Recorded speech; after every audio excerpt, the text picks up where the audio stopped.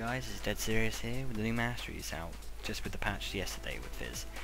Just giving you a brief overview of how the Masteries work and yeah, how you can build with champions. So let's get to it. So you got Summoner's Wrath. This gives you all your offensive spells decreased reduction. So you got Exhaust, Ignite, Surge and Ghost, and then you got in the defense you got Summoner's Resolve, you got Revive, Cleanse, Heal, Smite and Garrison. And you got Utility, and you got Teleport, Promote, Flash, Clarity, and Clairvoyance. Now all of these just give you a cooldown reduction, so if you're going to that tree, always pick one of these.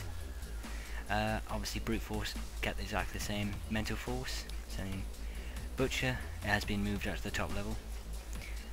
Archery has been moved to the same level. Sorcery is a new one. Demolist, it gives you more damage to towers, that's a new one. You got Deadliness, that's not new.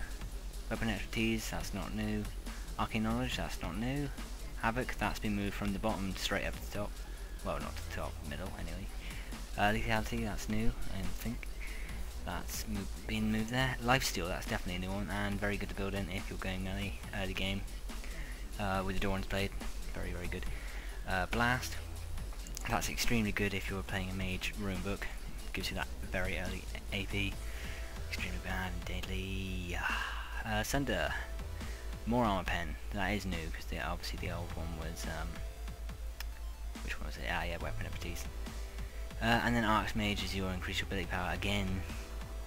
So yeah, getting the ability power in there. So, and finally Executioner is damage dealt to targets below 4% health, which is well, melee. But so this whole build here, this is more for your offensive. You're not going to have any survivability much anyway, except for the lifesteal. Yeah, you're going to be running in, doing the damage with this Masteries page. What I'd go for if you're going for a mage would probably be the ability power, cooldown reduction, Demolist, Arcane Knowledge, Blast, Archmage. Obviously you then probably want to build into Summoner's Wrath as well. So yeah, this one focuses on all the damage. Self-explanatory because it is offense, but they've changed it so you basically have hardly any. Yeah, you have more damage than you used to be. It used to be kind of a bit more like you had a spell for Ghost, a spell for. Well, obviously that's all been put into Summoner's Wrath. So yeah, I'll probably be doing a build on that with one of my ones to show you what I've done lately. I have tested all of these ones out. They are quite. There's a big. You'll notice a difference. It's quite big. Anyway, onto defense. Summoner's Revolve. Revive, Cleanse, Heal, Smite and Garrison. I don't use any of those, to be honest, except Smite if I'm jungling, which I hardly ever do, but I will do one if required for a video. Anyway, Resistance, yep, you got your Manage Resist. Yeah, Self-Explanatory, this one's all just going around with the old ones. Juggernaut's new, Honor Guard's new. I'm not really that familiar on these ones, I've just literally built ones before.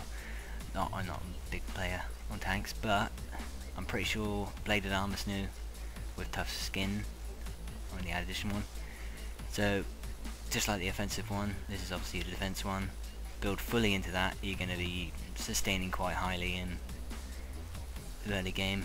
But a lot of people with their defensive ones will have some from these. So you might have half this, quarter. That's usually how I do it. Just like that, I don't know. What's it, the mana per level one and cooldown reduction one. Yeah. Excuse me. Summoner's Insight, yeah. Teleport, Promote, Flash, Clarity, Clairvoyance. Good Hands, reduces spent time dead. That's the same as the old one. Expanded Mind, Improve Recall, Swiftness, Meditation, Scout. They have Greed has gone, I think it's down, and then they've put Wealth in, increase your starting gold, and then another one over here for your experience. Awareness still there. New one, Mastermind. Well, they've changed the picture. That one, actually no, it might be old. Basically, your utility ones I will build into usually half, quarter this, half it for a mage. That's just how I do it. For Fizz, this is my Fizz one. I've gone for Summoner's Wrath, 1, full mental force, 4 in sorcery, full arcane knowledge, 4 in blast, 4 in archmage, and 1 in executioner. 2 in good hands, 3 in expanded mind, 3 in meditation, and 1 in transmutation. So that's 2109, and that just gives you a lot of survivability, and you know, just that early harassment that you need from this side, and the utility from this side. And then you got my mage's build, which is obviously getting the ability power and the cooldown reduction you need from this, and then full utility almost in this.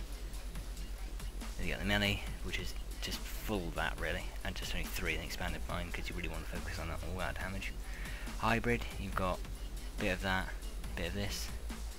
Literally just, I usually play Skarner with most of these, just so he has that early survivability. Melee mage, which is the other one I build to, which is practically even more hard mage than the other one. The other one's more utility, that one's just proper damage. Just doing this video because some people are quite confused of what's going on, why these masters like this. I've played some games with people that have been raging, players not liking it. They're saying that there's a huge difference. More characters are squishy, others are more powerful, others have been, you know, rendered useless early game, but that, you know, it's not true. It's all down to the player, if I'm honest. These masteries are, in my own opinion, very good.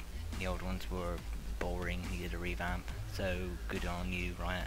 Really enjoying it so far. Probably do each with my champion builds, so I've already shown you the Fizz one. More on that in another video. Thank you very much, bye.